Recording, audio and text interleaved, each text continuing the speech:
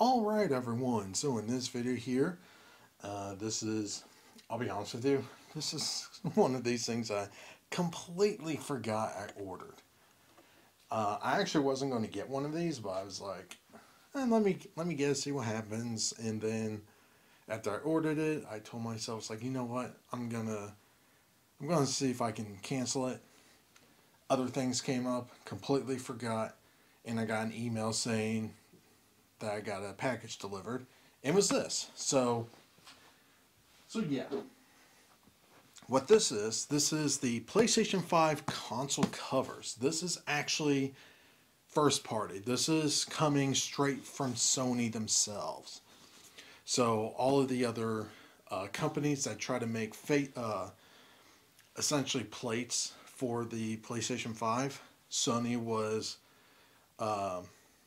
basically sending DMCA, or no, not DMCA, basically takedown notices and legal threats to stop selling them, and this is part of the reason why.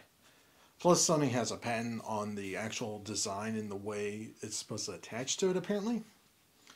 So, I got these in today. These were like 50, 60 bucks. So not terribly expensive for what you get, and they're OEM, so you know it's first party stuff. So let's go ahead and open this up.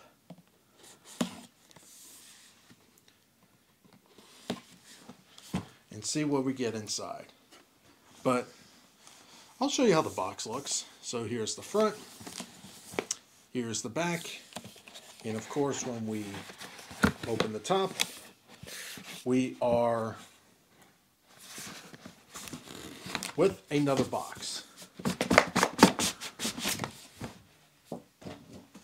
So Sony tends to use multiple boxes for their products.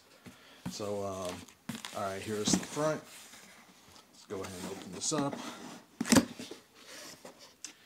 And here are the plates. Got some paperwork.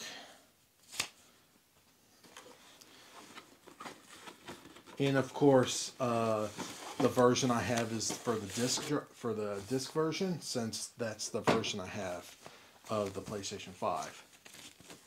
So let's go ahead and take this out.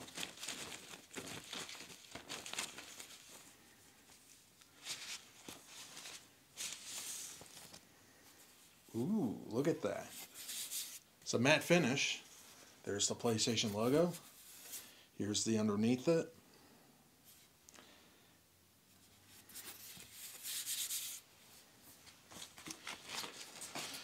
And let's take a look at the bottom portion.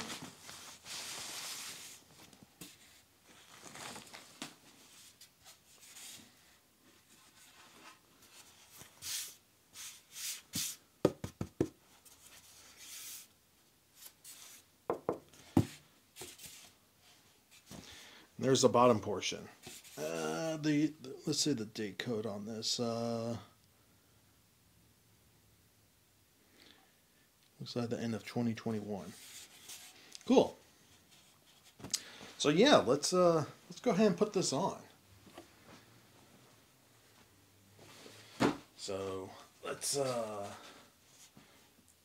put these to the side, and luckily I disconnected my PlayStation 5. One thing I will say before we continue, the feel of the surface between the two, this black one, this is the Midnight Black, it has a slightly rougher feel than the white one. So, well, interesting. I don't know if this is going to be more prone to scratching or not, but you know what, we'll see. So, if you've never taken a faceplate off of these things before, you basically there's two prongs where the PlayStation logo is. So basically, there's two prongs where the PlayStation logo is, And I don't know how people have trouble with this. So I'm going to prove to you I never screwed this thing up. You take it, you lift up the corner, just a little bit of a tap, and then it comes off. And I've taken this plate off several times. And as you can see, no scratches. This is like brand new. So just to give you just to prove a point, this is not exactly rocket science to do. I don't know how people manage to severely screw this up. But then you take the replacement one, you line up where all the holes are at, and you just give a little love tap on the back of it, or like on the bottom of the console. You get the snap, and it's on there. So, you know what? This is like a little Panda style PS5 now. That's actually kind of cool. But anyway, we're going to do the same thing on the bottom part of it. And it's going to be on this corner here. So basically the top corner on the opposite side of the disk drive. Same thing. You lift up the corner, give it a little bit of a tap, and it just comes off. Lift it up. As you can see, no damages. And no damage here. So again, you can take these things off without destroying it. I don't know how people manage to screw this up. Take the other plate, line it up. You can give it a little bit of a whack on the bottom till it snaps, and it's on. And that actually looks kind of cool. That actually looks, I have to admit this, I do prefer this color.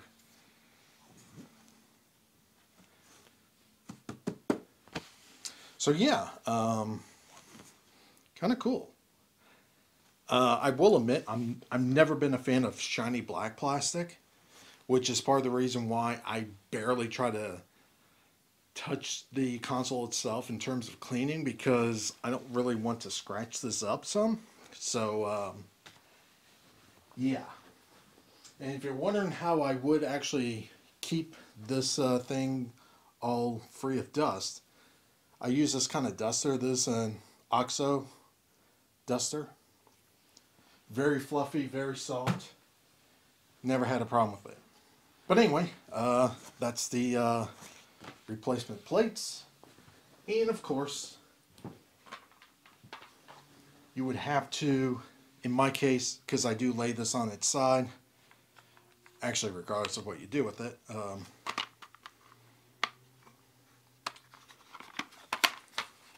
you put the plate or the stand back on. So yeah, it still has the little logos here. I will say the feel of the plastic feels different from the white ones. I have a feeling this plastic they're using is a slightly cheaper material than this one. Because this one, you know, feels, you know, pretty strong and everything.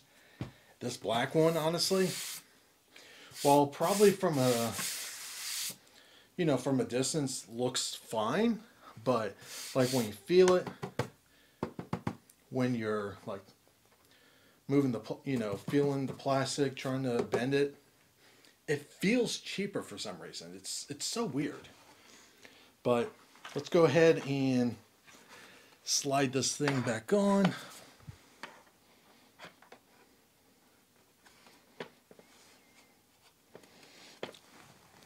Got it on there. And it's pretty much ready to go.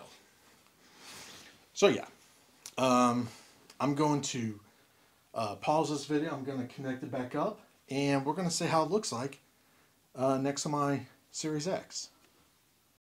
Alright, so I have the PlayStation 5 hooked up, and that's how it looks like on my TV rack here. So obviously on top of it is my Xbox Series X, and I do have the PS5 on right now, and I do assure you that the light on it is white. Though on the camera it looks more blue, but it is white. So if I turn off the controller, or turn off the console, so let me go ahead and put the console into rest mode. You can kind of see how it looks there.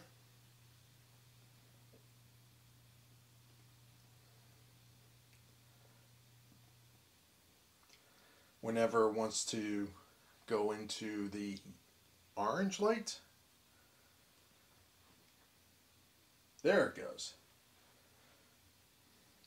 And of course, if I want to turn it back on,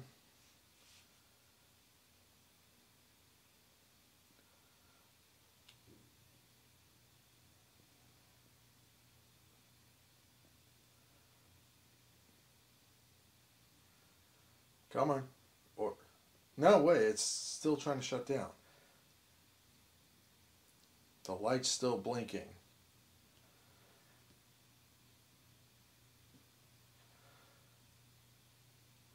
Okay, I guess I'll just end it here. Oh wait, no. It's solid now. Okay, so PS5 there it goes. And there's the blue.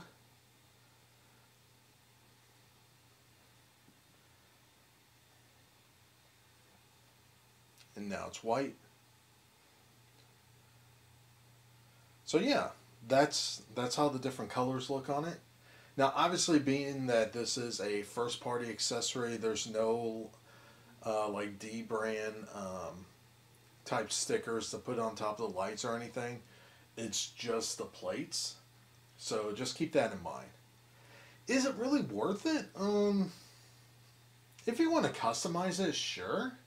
I do like the idea though of maybe either doing like a black and white theme, or if you want to get the other colors, you can mix and match it.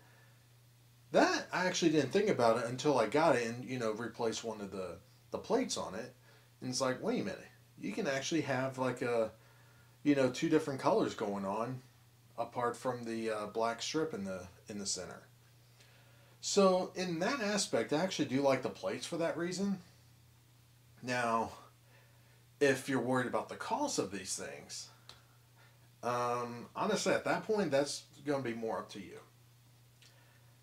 But then again, at least right now, still trying to get a PS5 just seems like an accomplishment all in itself. So I'll end it here. Like always, have a good one. Leave those comments down below. Like this video, share this video, subscribe if you're not subscribing. Like always, have a good one. And yes, I am fortunate enough to have all of the current consoles. So if I zoom out some, you can kind of see the Switch OLED, obviously the Series X, and PlayStation 5. That's my laptop there. Anyway, have a good one.